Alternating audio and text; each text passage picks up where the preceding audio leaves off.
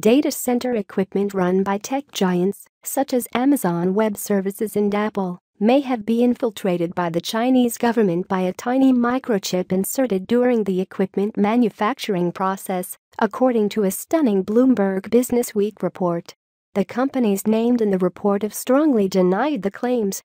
Businessweek explains that the chips had been the subject of a secret U.S. government investigation since 2015 and were used for gathering intellectual property and trade secrets from American companies.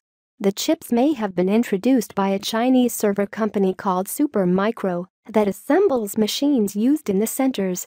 Businessweek reports that the problem was discovered in 2015 and confirmed by independent security investigators hired by the cloud providers. Supermicro servers were removed by Apple that year, according to the report, which also says that ties between Apple and Supermicro were severed the following year. A follow-up investigation involving several government agencies followed.